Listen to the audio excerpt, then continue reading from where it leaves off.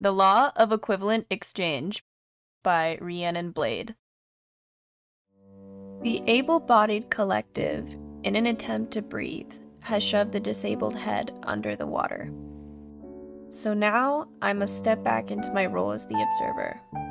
I will chronicle your fully lived lives at my expense until there is nothing left for me to hold on to, and that timeline is growing exceedingly short. I will continue to sit untethered in a room that has become an intrinsic part of my body.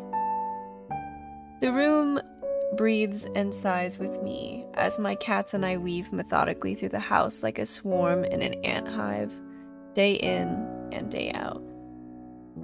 Only at night can I muster the courage to recall the memories of how my friends and family's laughter had echoed around me before, or even frivolous late-night trips to the store with a trusted confidant, because I cannot bear carrying the pain of what could be for me, but will not, throughout the day. There is no amount of media in this world that I or others could consume that will relieve us of the burden of watching people indulge recklessly in their wants and wishes at the cost of ours. I would never ask another human being to wilt the way that I'm being forced to, because I know the cost. I will only ever ask that people connect with their humanity and realize that freedom for all is obtainable within reason. You do not have to drown me to breathe.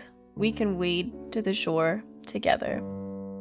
Take my hand, recognize me as a person, and realize that we both experience the human condition, and through connection and empathy, we can become one collective that speaks and moves for all. Continue to wear your mask, no matter the laws. I am still in the water. My experience as a disabled and immunocompromised person in the pandemic has been overall extremely negative.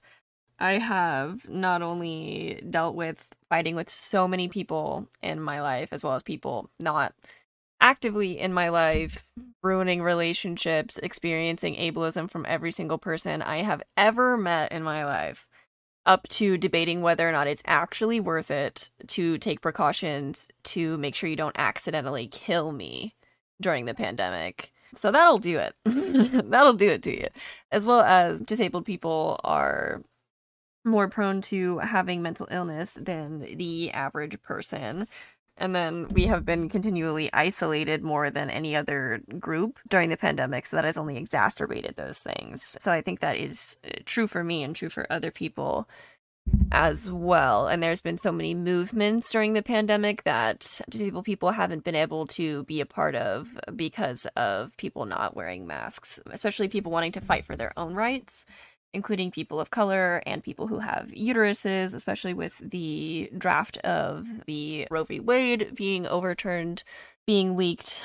People who are greatly affected by this, as well as people, I guess, for example, people of color and disabled people who typically would have higher risk pregnancies can't even go out and protest for their own rights because people refuse to wear masks. So it's like on every front during the pandemic, everywhere I turn, there are people, in my eyes, debating whether or not I'm a real person and that what they do affects me.